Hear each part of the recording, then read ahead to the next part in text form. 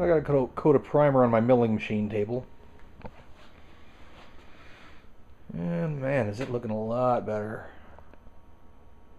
A lot more regular. Still haven't decided whether I'm going to go white, black, or silver, or gray with this thing yet. I'm kind of liking gray. I got a feeling it's going to look good with that that Harbor Freight red. All I know is I should have more ventilation in here because I'm feeling a little bit loopy.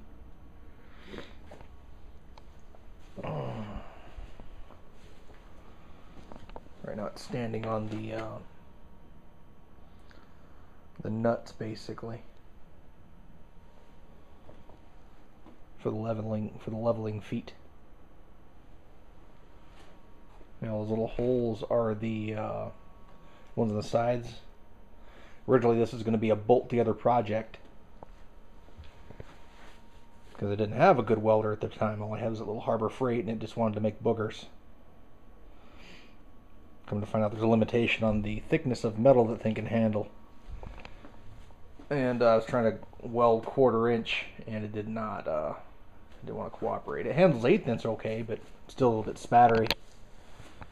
But yeah, what I ended up doing was just tacking it after it was all bolted together and then took the brackets off. Saved one of the seams for last, so I just tacked all those 3 corners. And then at the very end I just opened that up enough to dump all the bolts out. Pushed it back together, made sure everything was square, and tacked it and ran beads. I don't think I'm going to be going through that kind of hell again unless I really have to. If I have to make sure something is very square, I'll probably do it that way. And that might even be a moot point. I ordered one of those Northern Tool 90-degree angle clamps. So we'll see how good that does. It's made of cast iron. It's got a 2-inch throat on it, so I think it can handle this up to 4 inches, no problem.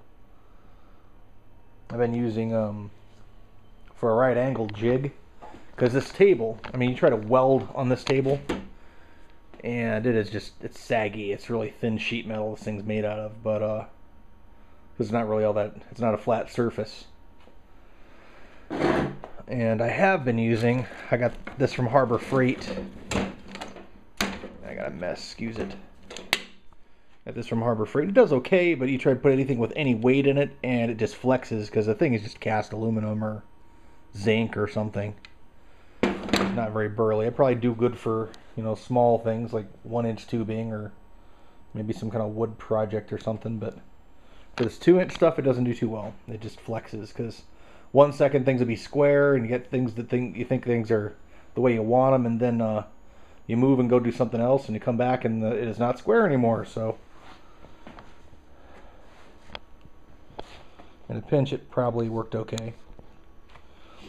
This right here is for my Craftsman bandsaw table. I'm not going to use this angled piece probably. I'm just going to have this piece. It's a piece of U-channel. Oh, I don't know why I marked the top. I just realized something. Tell you what I might do though, since I got the top marked, I'll drill little tiny holes in all 4 of these corners. And that way I can locate my tubes. Yeah.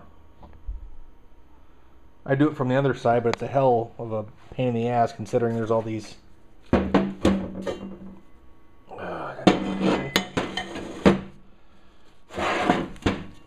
It's not square, you know.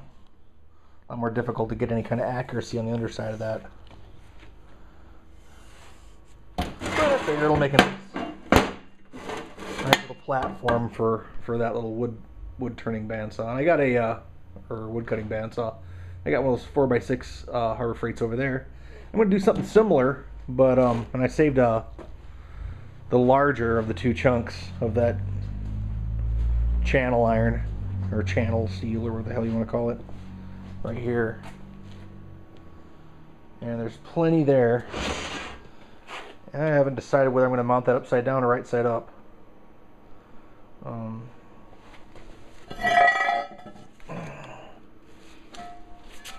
I think I'd probably do better this way.